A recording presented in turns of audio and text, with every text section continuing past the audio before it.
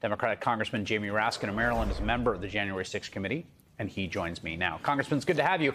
First of all, are you following this trial at all? Is the committee following? Very closely.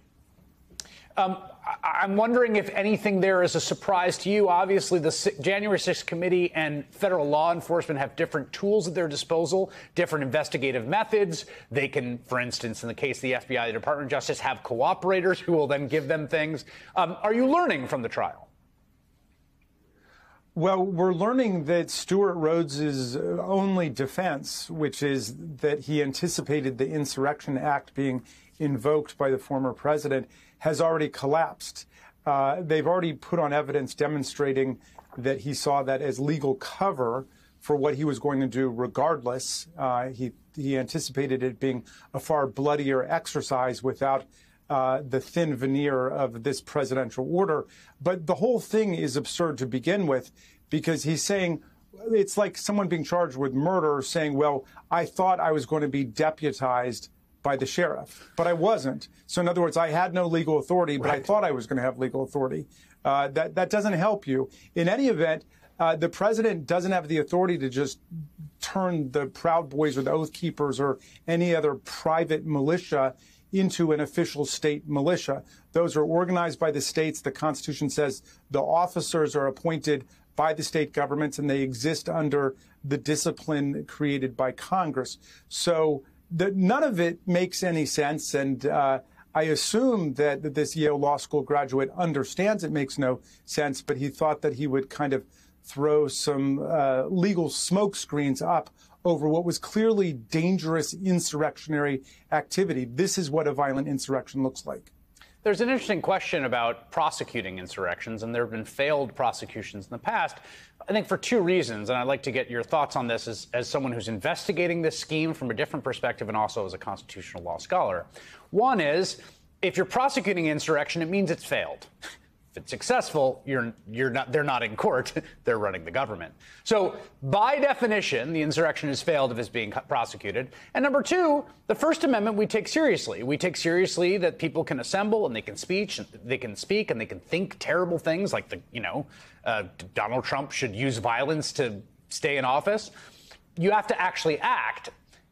How hard is that threshold, do you think? And is that part of what you're looking at in this trial here? Well, I think you need the mens rea, the intent, and clearly there was intent. It is all over these online communications they were having. And then you need forward motion and the actual taking up of arms against the government and the engagement in violence. And I think we saw that as well. We don't have to wait for an insurrection to succeed in order to treat it as an insurrection. Article 1, Section 8, Clause 15 of the Constitution says Congress has the power to call forth the militias of the states in order to do three things: enforce the laws, suppress insurrections, and repel invasions of the United States. So it's one of the major purposes for calling forth militias, not in order to conduct insurrections, but in order to suppress them. And there are more than a half a dozen different mentions in the Constitution of the power of the federal government to put down insurrections and domestic violence. I want to read to you from some reporting in the Washington Post about Roger Stone. And this is a Stewart Rhodes message to him on November 7th, 2020. And I read it here. On the day the News Network declared Joe Biden the winner of the 2020 election, Oath Keepers founder Stewart Rhodes sent a message to a group chat that included longtime Trump confidant Roger Stone. This is the Friends of Stone. What's the plan? We need to roll. I'm on my way to D.C. right now with my Oath Keepers tactical leaders for a possible D.C. op to do a leader's recon and make plans. I'm available to meet face to face. So you've got the Friends of Stone is where a lot of this is being organized. Do you think we know the full scope of Roger Stone's involvement in January 6th? No, but we know a little bit more with every trial and with every bit of investigative evidence that is surfacing. I mean, the way to think about Stone is there were three people who were pardoned by the then president: Stone, Michael Flynn, and Steve Bannon.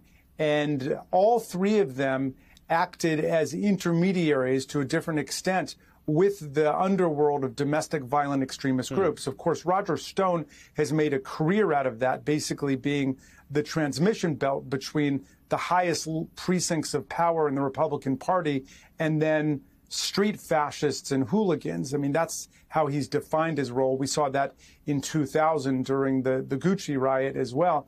And Michael Flynn also has been doing his outreach. So I think I call these guys the Flintstones. They are really the critical point of contact between the Trump campaign to overthrow the 2020 election and the domestic violent extremist groups. I think that Donald Trump was pretty careful not to get his hands dirty with that, except in terms of what he would say in public, such as Proud Boys stand back and stand by. So he made his intent clear at that broad level. It's kind of like when he said to Putin, to Russia, go out and find the emails. He would do it to that extent, broadcasting his general intent. But in terms of working with them specifically, that was left to subordinates. Yeah, that's interesting. This kind of off-book outsourcing to Stone, who clearly is sort of in the middle of a lot of this. I mean, that's just a documented fact. We saw who was providing him security and the like. Is there anything you can tell us to look for, or any broad contours of what to expect for the hearing on Thursday?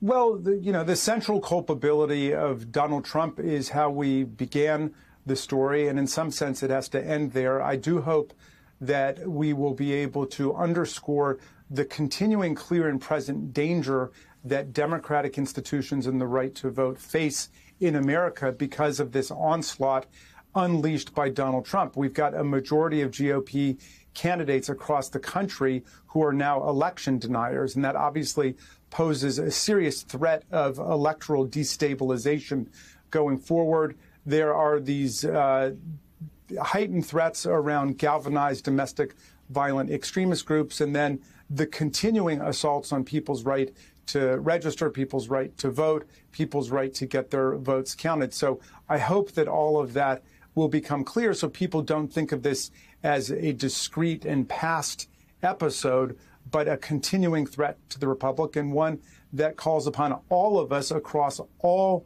political lines across the country to stand up for democratic institutions. We know that the hallmarks of fascist political parties are a cult of authoritarian personality based on a charismatic figure, a refusal to accept the results of democratic elections when they don't go their way, and then a refusal to disavow political violence or an eagerness to embrace political violence. And all of those factors are very much in the air today.